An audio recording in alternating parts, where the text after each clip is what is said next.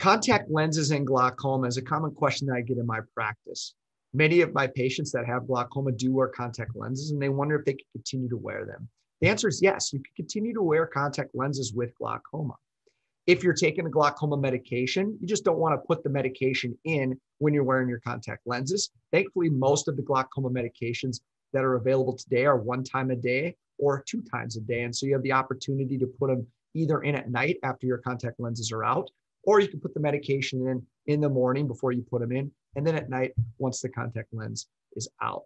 So there's no real reason that you should not continue to wear contact lenses. If you start to have any irritation because you're getting some dryness or some ocular surface disease, maybe from the drops, or because you're not tolerating the contact lenses as well, it's worth seeing your eye care provider, and they can provide you with some options in treating that. But really no reason to change the habits of wearing contact lenses if you have glaucoma.